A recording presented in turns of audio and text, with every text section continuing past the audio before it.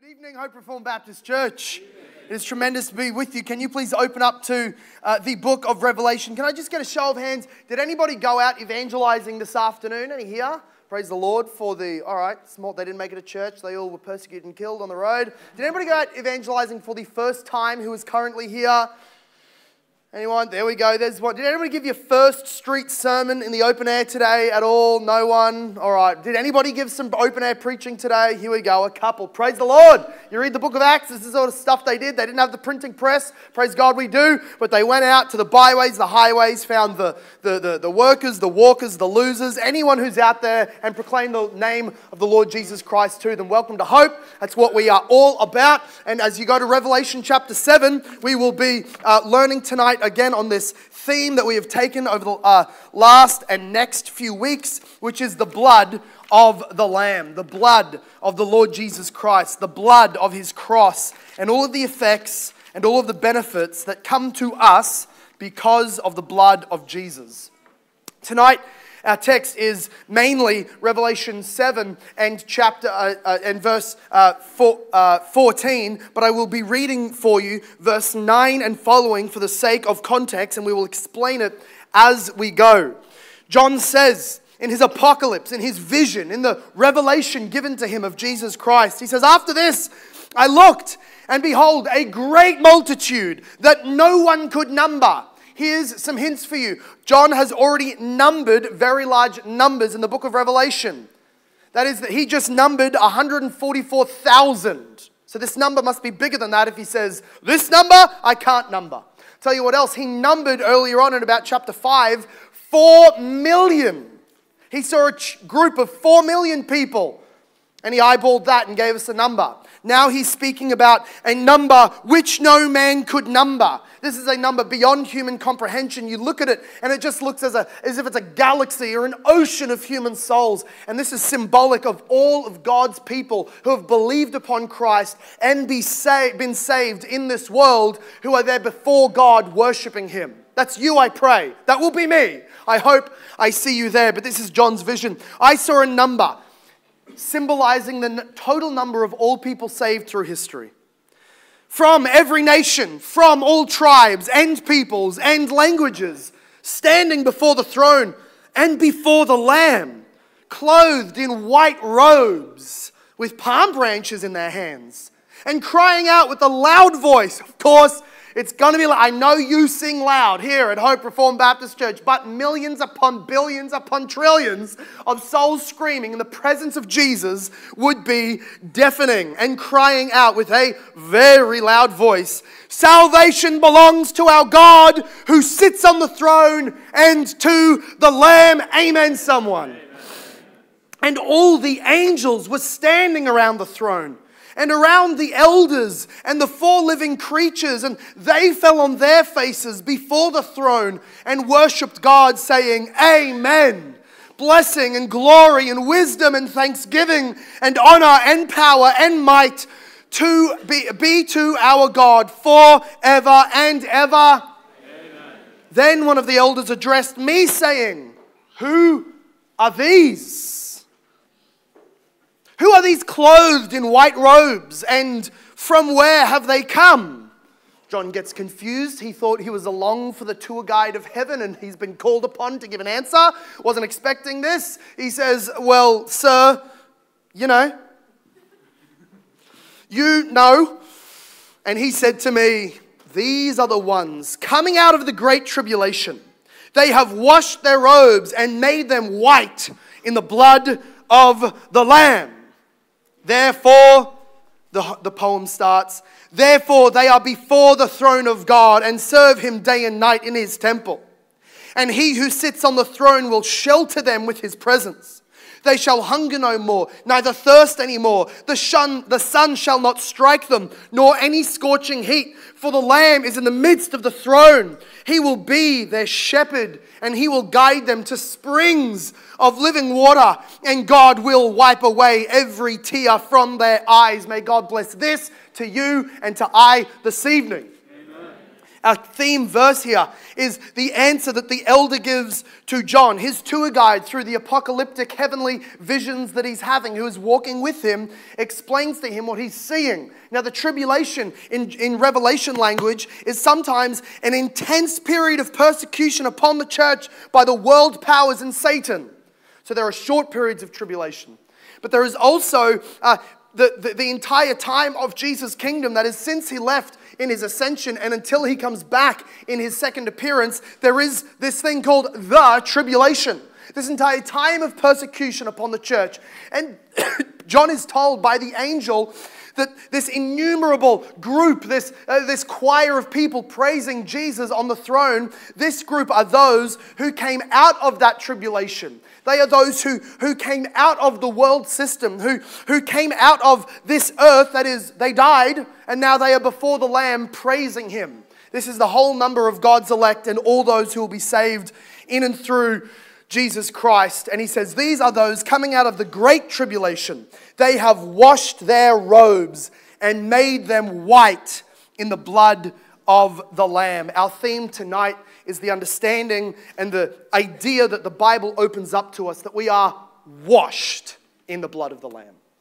There's so many benefits derived for us sinners, guilty, vile though we are. There are so many benefits that we can list and have been listing and will list, that the scripture shows to us as being causative or originating in the blood of Jesus shed for us and therefore shed with us. And tonight our consideration, friend, is that you and I are washed in the blood of Jesus Christ. If you are not a believer, if you are not a Christian, if you are not a believer in the gospel of the Lord Jesus Christ, then you're not washed. And you sit here dirty, filthy, guilty, vile, stained, unworthy. But those who have believed are washed in the blood of the Lamb. Look also at Revelation chapter 22. You can swing there. I'm going to read it straight away anyway. Revelation 22 verse 14 says, "Blessed are those who wash their robes, so that they may have the right to the tree of life, and that they may enter the city by the gates." This is another sort of poetic, prophetic revelation language for saying that those who have come out of the tribulation and washed their robes, those who have been washed in the blood of the Lamb, so that now they are not in filthy coats or garments speckled and stained by the sins that they have lived in their life. They are no longer stained by those. They have dipped their clothes. They have washed their robes. And now they wear pure white garments. Revelation 7 shows that they praise Jesus in the presence of the Lamb. Revelation 22 says that you are blessed if you are washed, because you can enter the city gates, that is the glorious eternal heaven. And being there, you have access to the tree of life, which you may eat and live forever. This is all just language of being with Jesus forever and ever and ever. That means that the Bible's understanding of salvation is synonymous with the idea of spiritual washing or cleansing. So that when we go into the Old Testament, which we're about to do, and we start seeing all of these stories and these examples and these imageries and commands of ceremonies in the temple worship, when we start seeing this idea of cleansing and washing, and you have to be clean to go before God, etc., you're going to realize that what that is painting the picture of, what that is threading together so that it might fit into the tapestry of the cross of the Lord Jesus, is an idea of unsaved and saved. Guilty, unclean, or saved, forgiven, righteous, and clean. This is an all-important topic, therefore, for each of us to understand. Hebrews chapter 9 verse 10, in speaking about the Old Testament, says, he sort of recaps or summarizes a lot of the Old Testament temple worship and the tabernacle worship, and basically he boils it down to things that pertain to the food and drink and various washings, regulations for the body. So this is very primary in the Jewish mindset. Maybe not so much in the Gentile sort of modern Australian, shower once a week, work on a farm. Is that any of us? Amen? Just me? Okay. And our grandparents, right? I just want to make a case that washing daily is a very new invention. It's not weird if you don't necessarily do it. All right? Okay, just me. In their day, though, cleansing was not just about hygiene. it was not just about smell. In fact, mostly they had nards and fragrances and perfumes and little satchels around their neck or around their wrists for the sake of smelling good. It was kind of just accepted back then without deodorant and antiperspirants that everybody smelled. That's not the big problem. In the Jewish mindset, the picture of washing was everywhere over the Old Covenant laws and over the temple worship because it symbolized worthiness to enter God's presence. So, for example, in Exodus chapter 19, we see this wonderful scene as God has saved the Israelites out of Egypt, and we studied this a couple of weeks ago.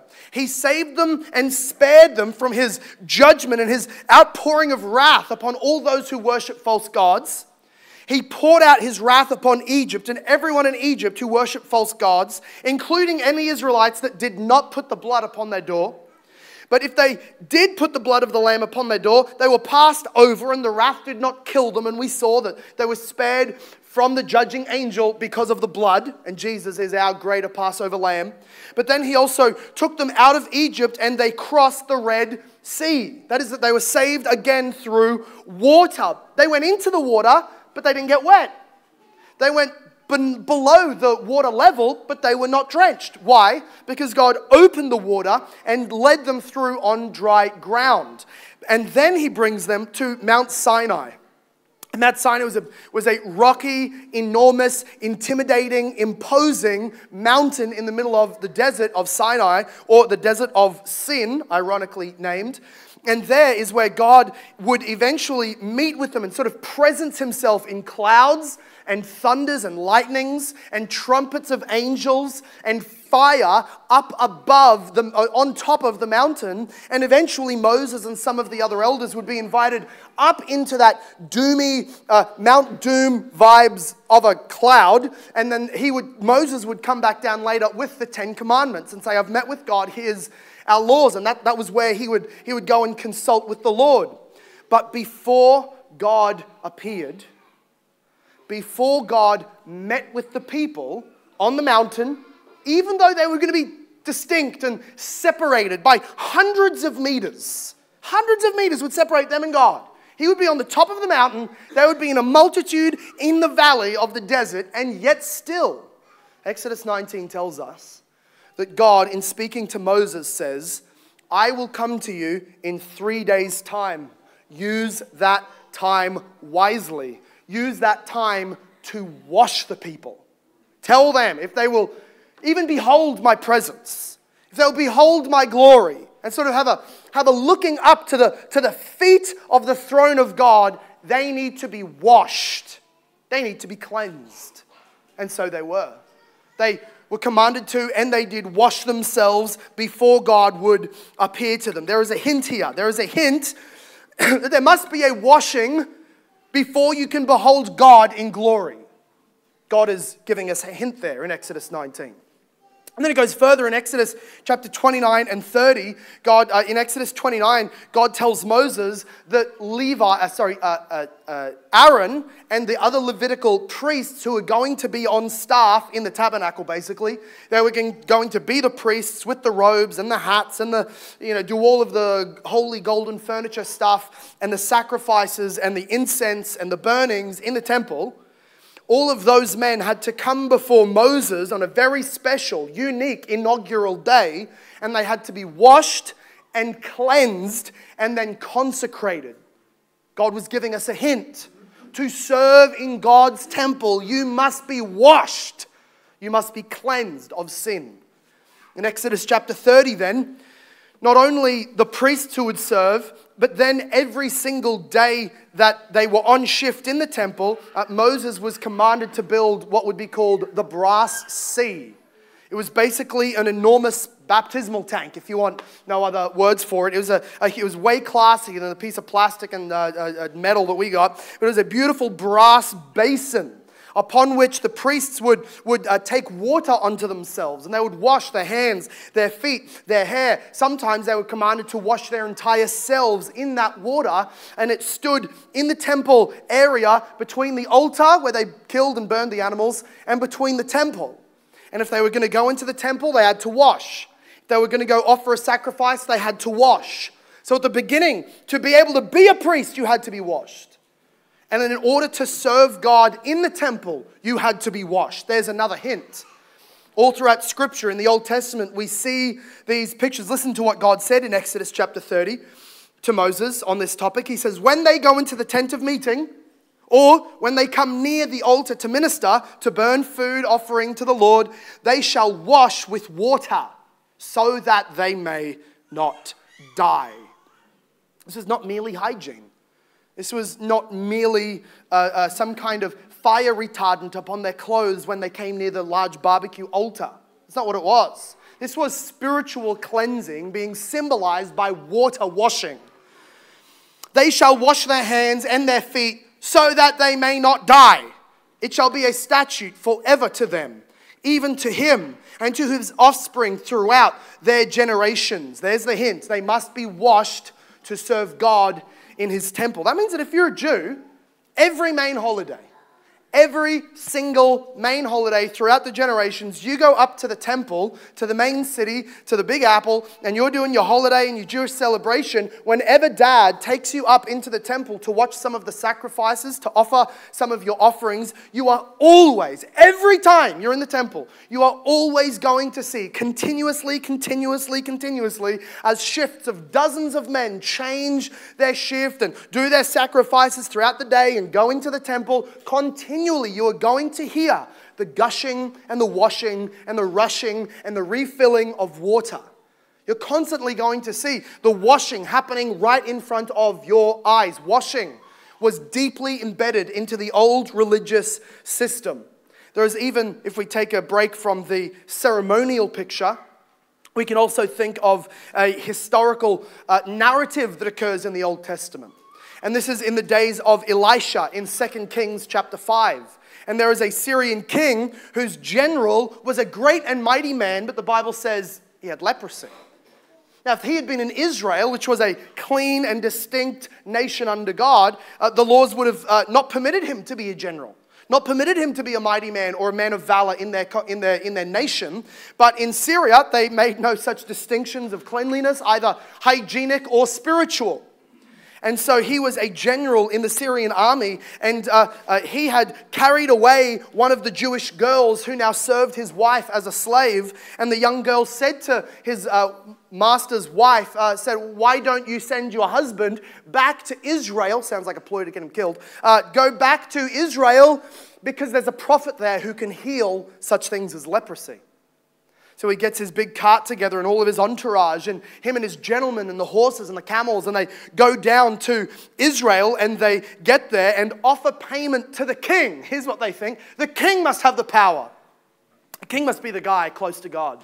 They come to the king and ask him to heal them at a great price. And the king says, this is some ploy, this is some trap. I know of nothing that can cleanse a man of his leprosy. Doesn't the proverb say that nothing can cleanse a leper from his spot? A cheat, a leopard from his spots, or a leper of his stains.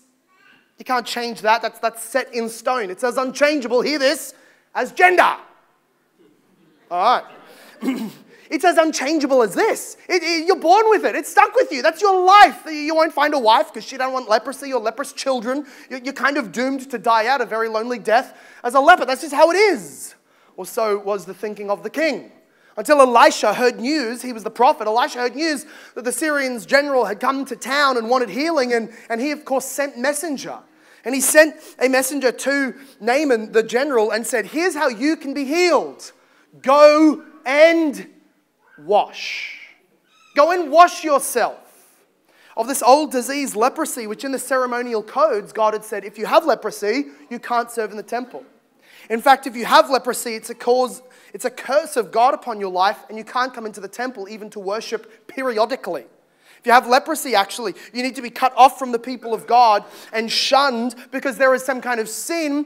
And maybe if there's not direct sin, you're just a living example. Sorry, ancient Israelite, you have leprosy. You're just a living pop-up book. Your life sucks. To preach a sermon to everyone that will come after you, God does not accept the unclean in his presence. That was your life. And Elijah sent word and said, go and wash 7 times. in the river Jordan, and you will be healed. And that's what he did. Now, there was a little bit of back and forth. He got annoyed. He said, isn't there water enough over near where I live that I have to go down to Jordan and do it? And of course, the directions were the directions. You must not just wash yourself in any old water, but the prescribed fountain. Here we see that gospel already preached. You cannot just accept or move towards or approach God through any old religion. I'm sorry, not all rivers lead to Rome. Most rivers lead to hell. There is one river, one lake, one spring, one fountain of life water, which is in Jesus' blood and Jesus' blood alone. Don't hear me preach the gospel and say, oh, but I'm Muslim, or I'm dabbling in philosophy or Stoicism or Hinduism or Buddhism or some other type thing. Or isn't this enough? I'm trying my hardest. No, there's one prescribed fountain. It's Jesus. Flee to him and be saved. You need not wash 7 times. You need just call on his name and he will wash you 70 times 7. You will be clean. There's an imagery in a story given to us of Naaman the leper. Here was the hint. There must be cleansing from the sickness of sin. God even showed us in the Old Testament, again with the ceremony laws, again with Naaman and other such instances, that sin could not just be pictured as dirt or uncleanliness or filth upon your clothing. It could also be pictured as sickness. The kind of sickness that is contagious, like leprosy.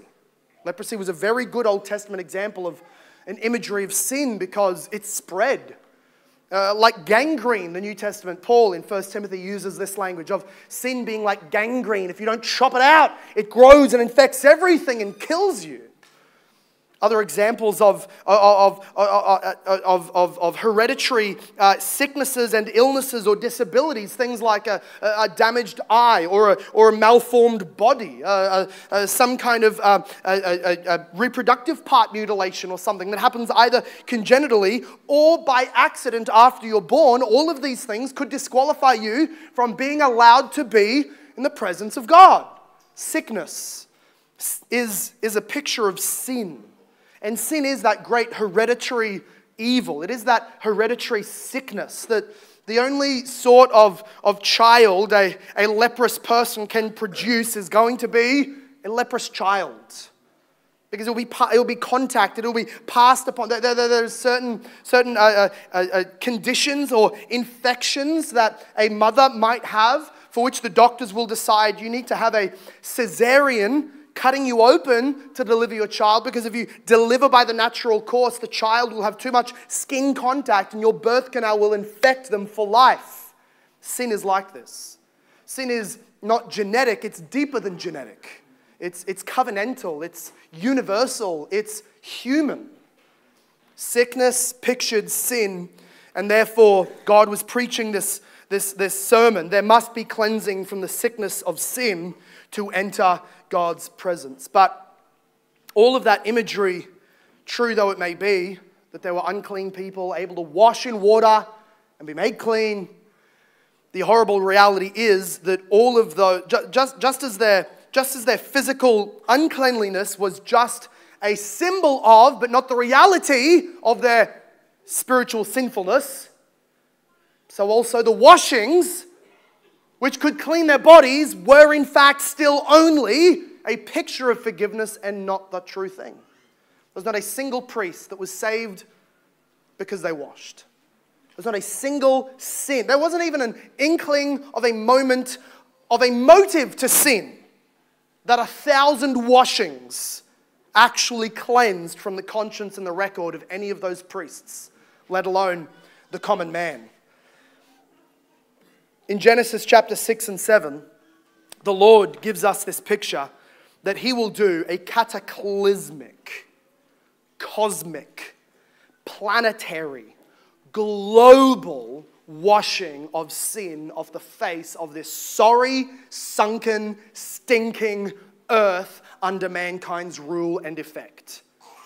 He saw the evil of man's heart being only evil all the time, and he says mankind is a virus. The earth is sick with them. Sin has infected everything. Therefore, I will wash the globe. It was the cataclysmic and global flood of Noah's day. in which he and only those with him in the ark were able to be saved. But God said this. In other words, we're thinking of God taking the most unimaginably intense and extreme measures possible so that if ever water could wash away sin, it would have been then. Listen to what God says. I will blot out man whom I have created from the face of the land.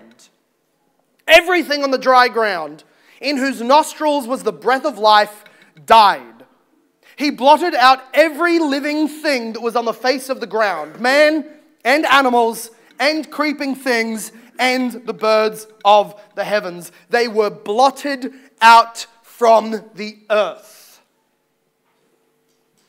And it had no effect whatsoever, either upon the millions that drowned in the flood, or the millions that received a torrential downpouring of rain, water falling, water flooding them, or on the whole human race in general, and those 8 people in the ark who were thrown around by the water and delivered safely through the waters, a symbolic baptism. None of them were an ounce less sinful, less blemished and blotted or cleaner in the sight of God because of this torrential cosmic washing. And we think we can do it with some of our good works and penance. Now, the global flood that God sent in rage to wash the earth, if that was a failure to cleanse the earth of sin, then nothing we ever could do will do it. The truth is that the sin that stains us, the uncleanness, the stain upon our souls is entirely unwashable by anything in this earth. Water in the Old Testament, though given as a sign of washing, was just that. A sign of washing, but an incompetent washer. It was not actually an agent powerful enough to clean and purify the agents that are washed. Even Pilate bought into this human superstition that so many of us do, that so many other religions do, that so many superstitious pagans do. Pilate, the man who decreed that Jesus should die, though he knew he wasn't guilty. He knew he wasn't guilty. He fulfilled the prophecies by declaring there is no guilt in this man. And then he fulfilled the prophecies by sending the Lamb of God to be slaughtered. And he fulfilled the prophecies by bringing all of this to happen. And then he says that dreadful, fateful line, I am innocent of his blood. Which was a lie, because he wasn't. But it was also tragic because sending the God-man to his death, he at least should have invested in a benefit from it. The best thing that Pilate could have said is, let this man's blood be upon me. In a legal sense, that would have been damning and would have ridden him with guilt, but in a conscience, in a spiritual sense, the very blood that he was unrighteously shedding was the very blood that could cleanse him from his unrighteousness. But let's even take another step back and just watch the picture unfold. That Pilate is trying to be the moral man because his old missus had a dream. We've all got that, auntie. I had a dream about this guy that you're about to see. I saw a tree and a pearl, and I think that what's being said to me is this. Yeah, well, God gave a dream, a kind of a weird prophetic, a superstitious dream to Pilate's wife. And he sort of brushed it off like, woman, less wine. It's 10 in the morning. What's your problem? But it still bugged him. It's still burdened on his heart. His wife had said, I had a dream last night about the man you're about to send to be crucified. He's righteous. Don't kill him. I'm suffering much because of the comprehension in my mind about this dream of this man. Don't do it. And Pilate brushed it off as he may, yet when he's standing there in front of the crowd, this angry Jewish crowd, this religious riot, as he's trying to plead with them because of what she said, because what he knows is legal and righteous anyway, as his mere conscience is screaming at him, don't kill by crucifixion a righteous young man, obviously, as he's imploring with this crowd, sit down, get off the bleachers, stop lighting that on fire, sit down, what has he done? Stop it! He realized he was losing.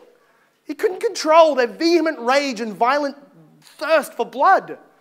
So he said, fine, you kill him. I'll hand him over to you to be crucified. But having a bowl brought to him, superstitiously and symbolically, he tried to wash his hands in blood and say, I am innocent of this man's blood. Which, despite everything else of all the other evils we could list, that was dumb. That was idiotic, at least. To say other than evil and cowardly, that was stupid. What is it in H2O that has the ability to change the past, alter your record before the gods? Maybe there was some kind of legal Roman loophole that actually got him out of guilt. I don't know. But in God's court, water doesn't cancel sin. Right? That's not why coastal people are better than rural people. That's not why. And all your landlocked cousins are super weird. That's not why. It's not because water has a cleansing power. Did you think that? I would understand if you thought that, but that's not actually why. Just kidding. If you're a farmer, don't shoot me. If you're from the city, you don't scare me. The power of water cut short at any ability to cleanse him or his conscience. And Proverbs speaks powerfully to men like Pilate and maybe like you before you became a Christian, maybe like you right now. Proverbs 30 says this, verse 12. There are those who are clean in their own eyes, but are not washed of their filth. There are those like Pilate who can walk on home, pull up the blanket, pour a bottle of wine, sit down, drink it, sleep tight, and tell yourself, I'm clean. I'm clean. I washed my hands, you see? Yeah, maybe you're kind of Catholic and you say, well, I went and I did my penance. And I moved, try not to laugh, be respectful. I moved small beads, one by one, through my digits in my hand until I got to a bigger bead. And then I did it again. We call it praying the rosary. Something, something, carry the one. I'm forgiven. Yeah, it's great. I met with a pervert behind a small screen, and I told him what I did. He didn't confess anything. He told me to call him daddy or father or something. I walked home. I did this, or is it this? Now I'm clean. Or any other combination of silly, blasphemous, foolish, superstitious religious acts. I wasn't sure, so I put my hand up, and the youth pastor dunked me. I got baptized. I hope that'll do it. I went on a pilgrimage and I visited the holy sites, and I even know somebody who was assured they're going to heaven because they got into the Jordan River where Jesus was baptized, and there's got to be something holy and powerful about that water. People who have gone to certain areas. I remember on a holiday with my family in a certain portion of Asia, a man grabbed my hand and thrust it into a box underneath a temple so that I could feel some weird metal thing. And he says, you have touched the key of eternal life. You are going to heaven, whichever heaven you believe in. Well, that was easy. That was pretty good. But every kind of religious system, every kind of whatever it is that you've tried to do in order to wash yourself from your sins, which stains your past, are just as silly as Pilate, washing hands and saying, I think I'm now innocent of the most evil act that has ever happened in history. There are those who are clean in their own eyes. Maybe you clean yourself by ignoring and self-acquitting and saying, God's law doesn't apply to me and I'm okay and he sees my motivations. No, there are those who are clean in their own eyes, but they are not washed from their filth. This is many religious people, Christians, Muslims, and others, so-called Christians, I should say. They are clean in their own eyes, but are not washed of their filth. Jeremiah 2, verse 22 says this, though you wash yourself with lye and use much soap, the stain of your guilt is still before me, declares the Lord. Though you wash yourself ceremonially, oh, the Jew might say, Jeremiah, no. Listen, prophet Jeremiah, I read the Levitical code. I'm doing it the way Deuteronomy tells me to. It's in Numbers. I see the passage. I took up lye. I took up hyssop. I took up soap. I took up water. I scrubbed till I started to bleed. I did the ceremonial thing, O Jeremiah. Tell your God that I am clean. Jeremiah says, no. There is a way to be, mind the pun, baptized in ceremonial washings, covered, immersed in ceremonial Old Testament or maybe New Testament washings and acts and rites and cultic deeds But God says, the stain of your guilt is still before me, declares the Lord. It's as if on a human level, water washes away our guilt if we're lying to ourselves. We do something, we enter the waters of the baptismal font, or so we say, I got sprinkled as a baby, or my parents prayed this over me, or I got dedicated, something happened to me. My mother hung Jeremiah 29:11 on a little mobile above my crib. I'm in. It's done. I'm superstitiously in the kingdom. And it's as if when we look at ourselves through the superstitious glasses, we say, yeah, I'm clean. In my own eyes, I'm clean. I see no spot or stain. But in God's eyes, He's like that UV light. That whenever other frequency of light is switched off, and just that ultraviolet light beams down upon you, the cleanest of your OCD friends, no matter how much scrubbing and cleansing there is repetitively with hyssop and lye and soap, when those UV beams come down from God's eyes, you will see nothing but filth. I wonder if you're familiar with Shakespeare. Am I outing myself as a bit of a nerd by quoting Shakespeare? Do you remember Lady Campbell, Lady Macbeth, who with her husband Macbeth murdered the King Duncan? And she could not get rid of the stain upon her mind. And she was racked with guilt, and she kept on washing her hands in order to try and get rid of the stain of blood on her hands. And then it racked her so much that in her sleep, she was sleep talking and sleepwalking and washing her hands till she was coarse. And she was saying, out spots, out damned spots. And no matter how much she cleaned, she couldn't see any less blood upon her hands. That's Pilate. That's you if you haven't had faith in Jesus, but you're very religious. That's you if you hope that anything can wash you and make you white and clean, make you acceptable to enter God's kingdom, make you acceptable to enter God's temple, make you acceptable to visit and visibly see God's glory. That's you. You are clean in your own sight, but the stain of your guilt is still before me, declares the Lord. Therefore, Hebrews says, as a New Testament conclusion of everything I've just said about water actually having no spiritual power, Hebrews 10 verse 4 says, yeah, it's impossible for the blood of bulls and goats to wash away sins. It says in Hebrews 9 verse 10, these things deal only with food, drinks, and washings for the body until the time of renewal. All of this Old Testament water business was ineffectual and powerless. It was not actually able to save. Hebrews 10 verse 2 makes the watertight argument, mind the pun again, the watertight argument and says, if the washing or the sprinkling of animal blood, if it was able to cleanse the sinner, then they would never have done it again. The whole point of an effectual, saving, spiritually cleaning washing is that it washes you. So that you don't have to go home and come again and wash, and then go home and come again and wash, because your washing is before the eyes of God, who didn't just think about your past or present sins. He washed you in the light of His UV rays, which are timeless and all-expansive and all-consuming. So when He washes, if He washes past, present, and future. You never need to go and be washed again. That's what Jesus told Peter. If you've been washed, you don't need to get washed again. It's done. You got washed. And Hebrews says, so if they go back the next day and wash, they are preaching to themselves, whether they hear their own sermon or not, they're preaching to themselves, this washing is useless. That's what they should have picked up on. That's what the book of Hebrews picks up on.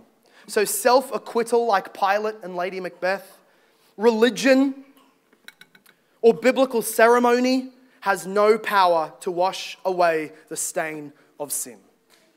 But in Jesus, in the book of Revelation, in Jesus we are shown that His blood is symbolically a fountain. Picture it, a crimson red fountain or a crystal blue fountain with a huge, beautiful golden banner above it that says the blood of Jesus, the spring of eternal life, the water of forgiveness.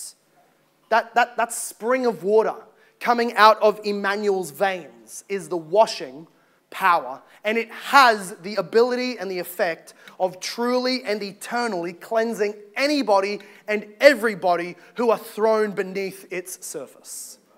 If you are plunged in that flood, you are washed and washed for good. We picked up on the hints before that the Old Testament preached, which was this, that there needs to be a washing. Remember Mount Sinai, the book of Exodus, before I come and appear on the mountain, wash themselves for 3 days. There must be a washing before you can see God in His glory. But those washed in the blood of Jesus behold Him face to face. Look at chapter 7, verse 9. I looked, and behold, a great multitude that no one could number, from every nation, all tribes, all peoples and languages, standing before the throne. Moses never got so close. Standing before the throne and before the Lamb. The Lamb. The Lamb that Moses was preaching and typifying every time he killed a lamb or commanded the Israelites to kill a lamb or a goat or a bull or a dove. Every animal killed was pointing to that lamb. Moses only saw them. We in Christ Jesus, and Moses by faith in Christ Jesus, beholds the Lamb in the flesh. Beholds God eye to eye and face to face, crying out with a loud voice, not damnation and judgment and terror belongs to our God, and He will rain it upon us. No, because they've been washed. So they sing, salvation belongs to our God, who sits on the throne, and to the Lamb. Or, we learned the other hint from the Old Testament, that like the Levitical priests, there must be a washing and a cleansing before you can serve God in the temple. Before you can be made a priest unto God, you need to be washed. And this is what verse 15 tells us. Chapter 7, verse 15.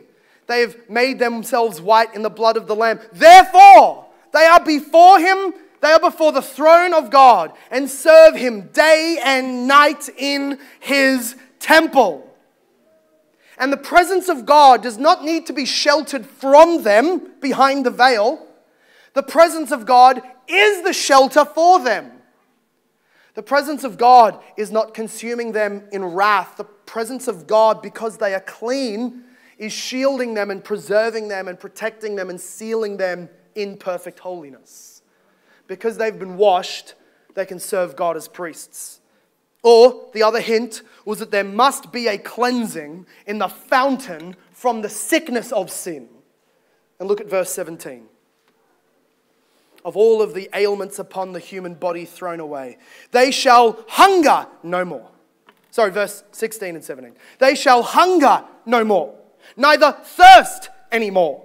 The sun shall not strike them, nor any scorching heat. For the Lamb in the midst of the throne will be their shepherd, and He will guide them to springs of living water. And God will wipe away every tear from their eyes. The blood of Jesus does what all of the washings and all of the water and all of the ceremony in the Old Covenant pointed to the need of having done. They pointed to the need of something greater, truer, and better, and real actually happening to sinners if there would be any hope for cleansing and washing. And that was all done perfectly in the shedding of Jesus Christ on the cross. In dying on the cross, He became for us a gushing river of living water that you and any single person, however many times you've heard the gospel and rejected it, however many times you've sinned, however many times you've blasphemed and hated God, however many times you've worshipped false gods or wished that you could, I don't know. But as many times as you may have done that, still today, the fountain of Jesus is open without fence, without railing, without wall, and you're invited to come and plunge yourself. Throw yourself. It is deep. Dive in head first. Take a long breath. It's an eternal life matter that you're about to enter into. Come to the flood of the water that cleanses the blood of Jesus Christ. That is why Ananias told Paul, when Paul was blinded by Jesus and then sent into the town, and Ananias was sent to him to pray for him. Therefore Ananias said to Paul, he says, "Rise. Why do you wait? Rise and be baptized and wash away your sin, calling on his name. What is it that washes away sin? Not baptism, but what baptism enacts, which is the calling on the name of Jesus. The name of Jesus, the blood of Jesus, the water of Jesus cleanses us. And Hebrews 10 verse 22 says, our hearts are now sprinkled clean from an evil conscience. They are sprinkled clean, and our bodies are washed with pure water. This is what Jesus does. Do you know that this is pictured for us wonderfully in the Gospel of John? When Jesus was upon the cross and he was dying as a real, true man, but the perfect man. But the perfect man who was given to carry all of the sins of all of God's people. Our sin, my sin, I hope you can say your sin. Our sin was upon Jesus and became a staining, disgusting, vile blot upon him and upon his person. So that as God looked down in the spiritual realm, to humans he just looked bloodied and beaten. He was just naked and embarrassed and shameful. He was scorned and derided, and he was to many, he was an idiot. He took on the Roman Empire. He picked a fight with the Jews in his youth, a 30-year-old. What a fool. Now he's naked and dying. Probably serves him right. Let's spit on him. Let's throw some of the toilet water at him on a sponge, on a stick, because he says he's thirsty. He was the butt of practical jokes in his death. Jesus Christ. He was dying, mocked, derided, and yet there, as Jesus was being stained by sin. They just saw a human, but as God looked down, he saw under his UV light a filthy, the most compressed, stained, blotted amassing of human sin that ever had been. More filthy than the whole globe back in Noah's day had ever been. Jesus was in that time millions, billions, all of the souls that are in heaven beyond number that John sees. They are white because all of their blots were picked up and stained upon the life and upon the soul and upon the record of Jesus. And if Noah's day erupted from God a flood of water that consumed the whole world and killed everything, how much more and how much worse was the wrath of God's flood that was sent from heaven into the experience and the body and the soul of Jesus. Isaiah 53 says, God has put him to grief. He crushed him. He entirely annihilated that human being, and in doing so, paid for and cleansed Jesus' record of all of the sins of us on his record. You see, it would take us an eternity of all eternities, to pay off sin for so long in hell that eventually we could say, my robes are white. Every blot and stain has now been cleansed through suffering that I deserve to give to God, and now I'm clean. That moment happens for every single soul in hell at exactly the point of infinity, which does not exist and will never arrive. It is an unending, cleansing, paying, purifying, purging. But Jesus was able to carry every layer of robe from every soul that would be saved by him, that John would see in heaven. And he was able to undergo the wrath of God so that one by one the sins fell off. The stain was removed, and he finally paid for every last stain. He was then again a righteous man with nothing on his record, even though sinners were on his record, because he paid for it all. He went into the grave having finished his work. And then the Lord God Almighty rose him up again to prove to all of us that in his blood is not merely an ambitious, political, religious leader's empty claims. He really is what John the Baptist said of him, the Lamb of God that takes away the sin of the world. And as Jesus hung there dying, in all of the different ways that we could look through either anatomy or biology to speak about the instrumentation of Jesus' actual human death, very likely what killed him was that while he was suffering and the oxygen being unable to properly circulate because he couldn't breathe in the position that he was in, and the wounds that were bleeding enormously down that splintered cross, he was losing blood, hypovolemia. He was also gathering, basically it's functionally drowning out of water.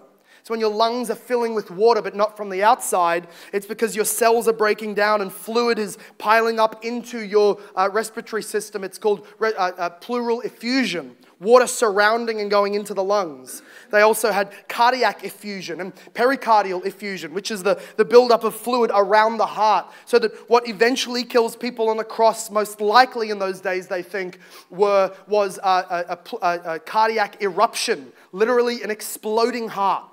Builds up with so much pressure, it just breaks and tears its own fibers.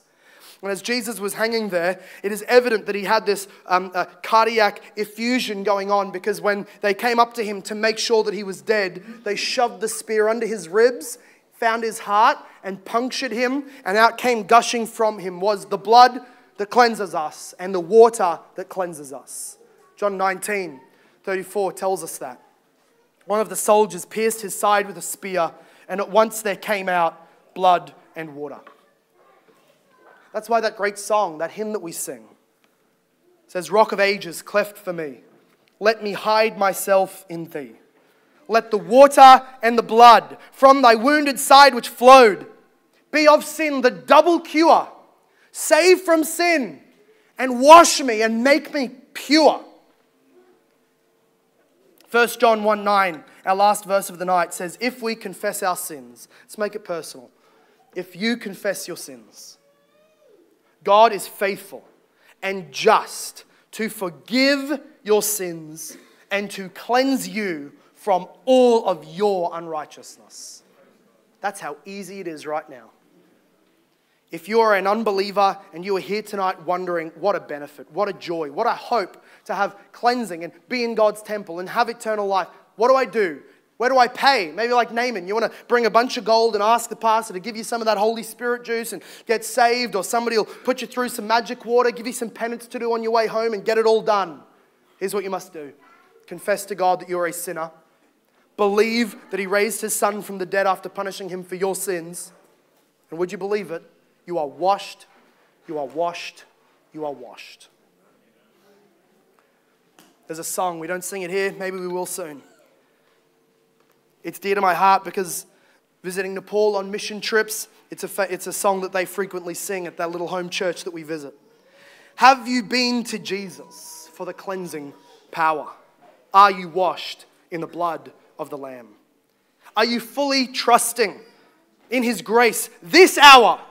Are you washed in the blood of the Lamb? Are you washed in the blood, in the soul-cleansing blood of the Lamb? Are your garments spotless? Are they white as snow? Are you washed in the blood of the Lamb? When the bridegroom cometh, will your robes be white? Are you washed in the blood of the Lamb? Will your soul be ready for those mansions bright and be washed in the blood of the Lamb? Lay aside the garments that are stained with sin and be washed in the blood of the Lamb. There's a fountain flowing for the soul unclean. Oh, be washed in the blood of the Lamb. Let's pray. God, may this exhortation be not merely a quotation from an amazing hymn.